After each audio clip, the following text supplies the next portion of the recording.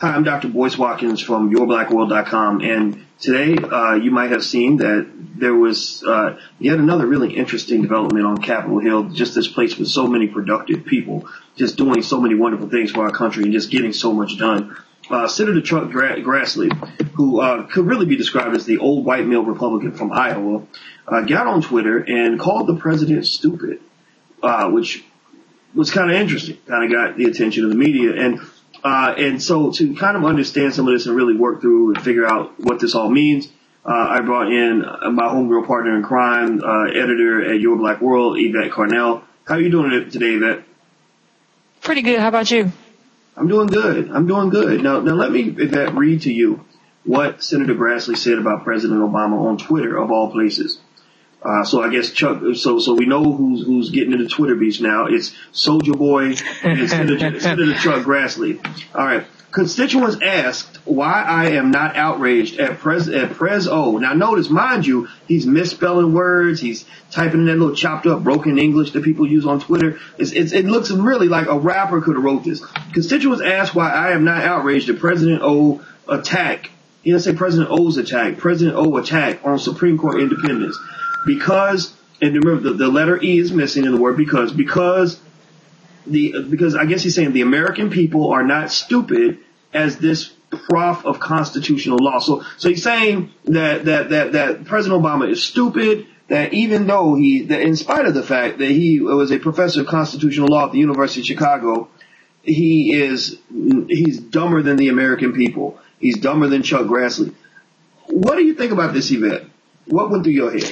Well, here's the problem. I mean, there are a number of problems with this. The first problem is the respect that you give the office. Even if you don't necessarily like the person who's there, there's a certain respect that people normally give the president of the United States that, for whatever reason, doesn't extend to this president. It never has it. I'm not surprised about that. But the second thing, let me just say here while we're talking about stupid, let me just say that the Senator Grassley was the same senator who said that there were going to be death panels in the Affordable Care Act. There were no death panels. That never happened. But this is a man that went on CNN, MSNBC, and said that there were death panels and people were going to have to go before a panel and the panel was going to decide whether they was going to live or die and it was going to be eugenics and it was Darwinism. He just said so much stupid stuff in the lead up to that. And so for him to call anybody stupid, he really should never do that. He really should never go there with anybody with the past that he has. And that's the first thing that just kind of jumps out at me. Well, I mean, we all know that Obama's a snob because he wants to go to college and wanted to be educated. I mean, that's the Republican rhetoric now, right? Anybody, it's funny. They're acting like we make fun of our people when our people express ignorance. But you listen to the Republicans now, they sound about as ignorant as any old ignorant rapper you might see out here on the street. Mm-hmm. They've been talking about, that Obama, they're trying to call Obama stupid, even though everything on his resume far exceeds anything that Grassley has accomplished, at least educationally. I looked up Grassley's background so you had Obama who went to Harvard and Columbia, and Grassley graduated from the Iowa State Teachers College.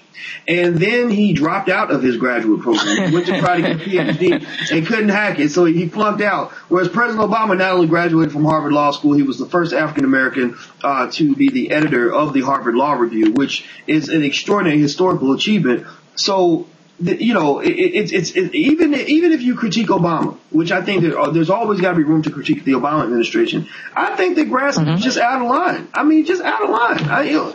Why would he even have grounds to even say something this stupid?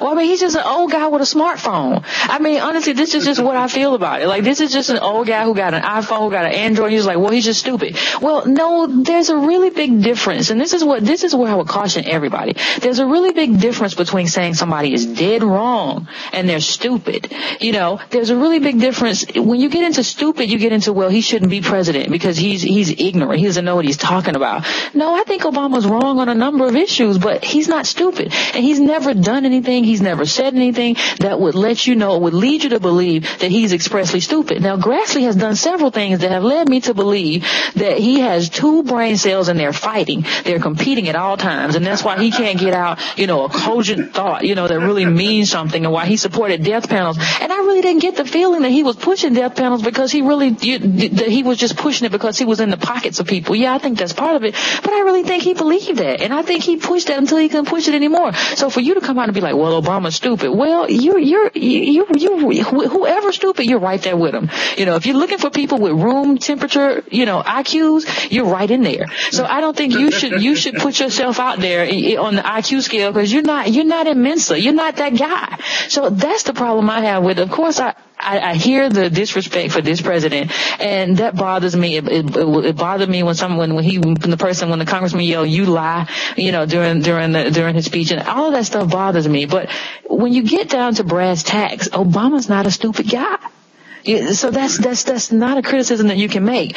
But it's almost as if we're getting back to this bell curve argument. You remember the argument that was had a while back about the guy who said that, black people are on the low end of the totem pole in terms of intelligence, and it's almost as if certain people just want to keep making that argument even though it doesn't fit. So anytime a black person does something that you don't like, whether he be the president of the United States or the guy that lives next door to you, it's because he's stupid. It's not because he believes different than you, that he's pulling from a different knowledge base than you. Everything has to do with the fact that, he's stupid. My IQ is higher than his. That's why we disagree. And so they don't get any further than that. And that's how prejudice just takes root. And that's the reason that people who are prejudiced never go and reassess it. Because why reassess it if the person's just stupid? If you disagree, you can have a conversation. But if you believe I'm just stupid, what's the point of talking to me? So I just think there's some prejudice. I think there's some racism kind of embedded in there. And it's just a little muddled up, nasty stew that they're kind of tinkering with now. And it's just no place for it really in American politics, but that's what American politics has become. Well, it is getting to a sad state of affairs, and I can say that just to finish this off for people, David Axelrod, who's one of Obama's top advisors, actually tweeted back at Senator Grassley, and he said, heads up, Senator Grassley. I think a 6-year-old hijacked your account and is sending out foolish tweets just to embarrass you. And so I think that he's going to feel some backlash off of this. I imagine even his Republican colleagues are a little embarrassed.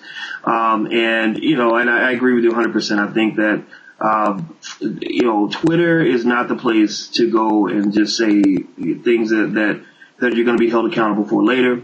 And also, we've got to elevate the conversation. I mean, we can't get into this racist sort of, dismantling Obama's credibility and all that stuff. If you're going to disagree with the man, disagree with him. Don't say stupid things like this, because I agree with you. Race certainly plays a role in what Grassley said. So message to everybody out here, just kind of stay off of Twitter. Twitter's going to mess you up. Just go ask our homeboy Roland Martin, who also likes to call people dumb on Twitter. Whatever, all kinds of other. You got to be careful. I know, exactly. Twitter just, Twitter, you start beefs on Twitter, it just never ends well. We should learn that from the rappers. So anyway, thank you very much, Yvette. I really appreciate it. No problem. All right. Thank you all for checking us out. Thank you for checking us out at yourblackworld.com, and please keep coming back. We got good stuff for you. And until we meet again, please stay strong, be blessed, and be educated. We are gone. Peace.